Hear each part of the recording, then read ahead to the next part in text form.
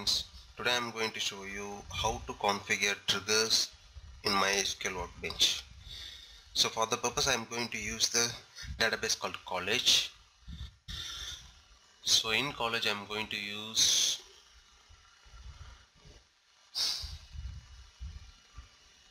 employee attendance. So let's go into the table employee attendance. Here I'm going to the option called triggers. Here I'm going to, before insert option, I'm going to add. So by default a template will be created in the triggers. So let's start. If new dot, I'm just going to compare this EMP attendance underscore status.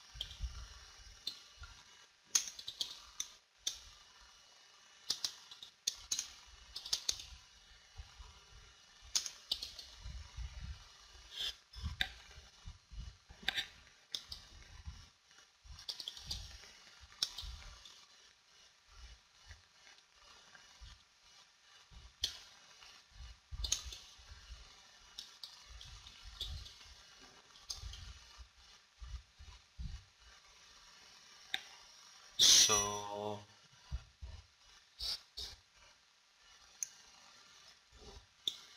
this is what I'm going to do.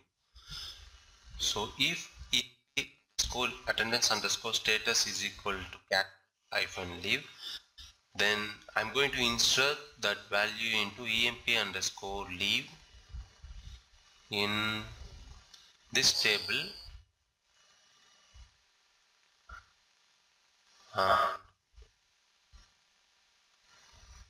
leave type.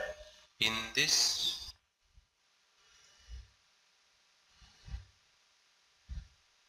I'm going to insert it. So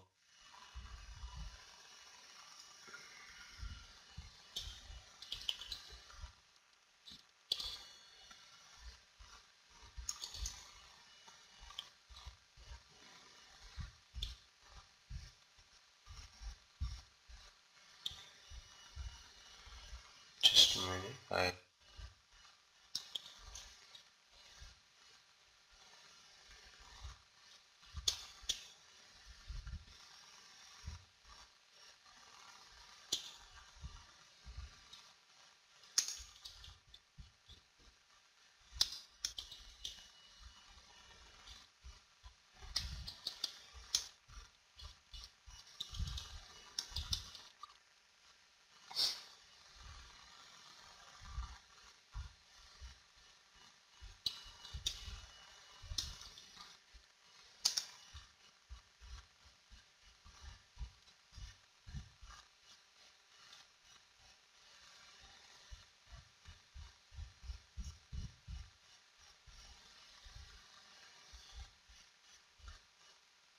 So let's apply.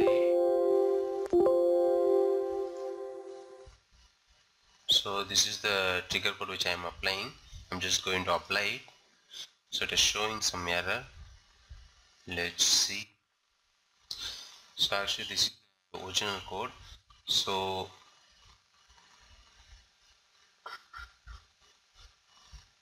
the EMP underscore attendance underscore status is the varchar and it is a normal value, and here it is also a varchar, that is a EMP underscore leave underscore type is a varchar value, so it can be a null value.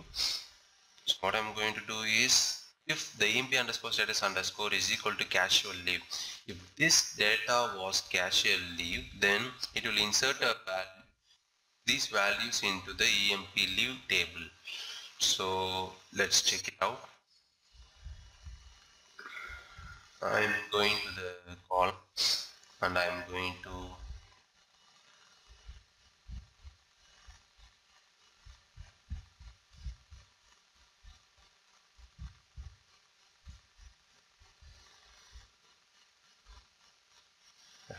add the data to this table.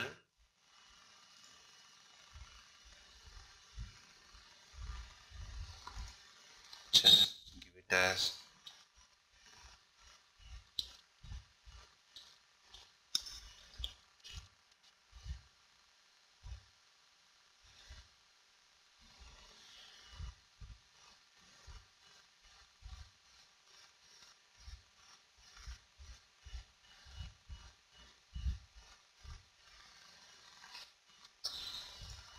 actually I need to edit here.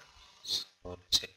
So go to the editor in the right hand side, just submit it, and here you can just simply give before that I will open the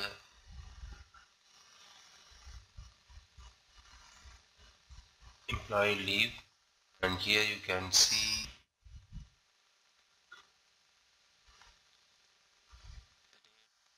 going to give today, and it should be in this format 6.0.5-30, and let it be 1. So P is a unique value here, so it will automatically update. So I'm just going to queue apply. Just select apply, and the SQL command was executed successfully.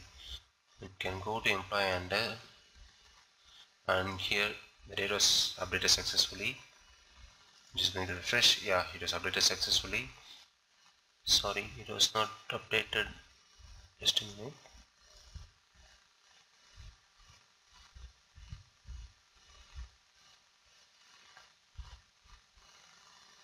It was not updated with the current date. Let's try it again.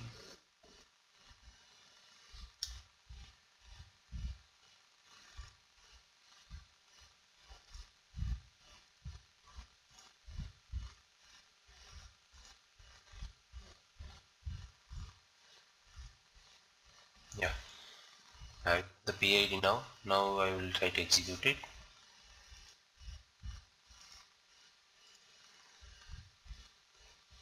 Oh, it's not updating. Just a minute.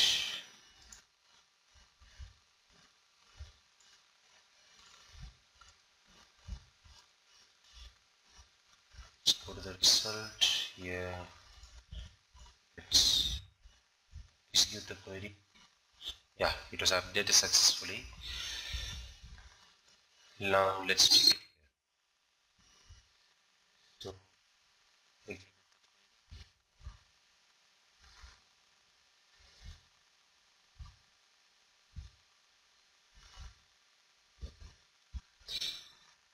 some bug here, so I will just update it again.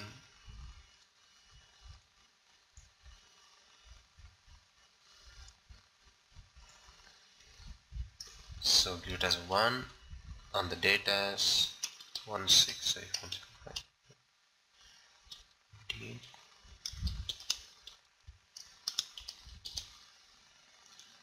So I just apply and apply. So the statement was executed successfully.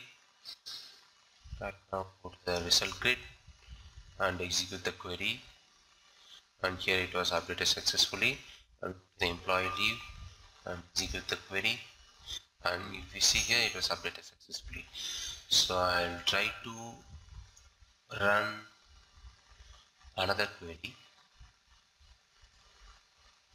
127.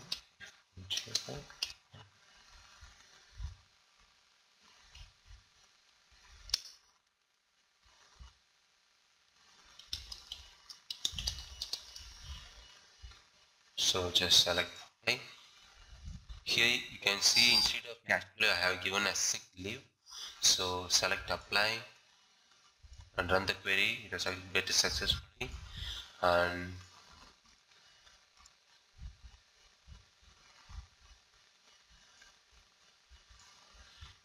the data was executed, the command was executed and the data was inserted successfully. Now you can go to the employee leave and execute the query. Here you can see it was not inserted here. So this is how you will use the triggers to insert or after insert or before update or after update or before delete or after delete. So the same principle was used for all these triggers, so you can use it wisely and you can do more and more things with the help of the trigger. So if you have any doubt, you can just comment me and mail me, because I am working on a table in a project which was fully of triggers only. So any doubts, subscribe and comment or email me. I will just help you out. So thanks for watching the video.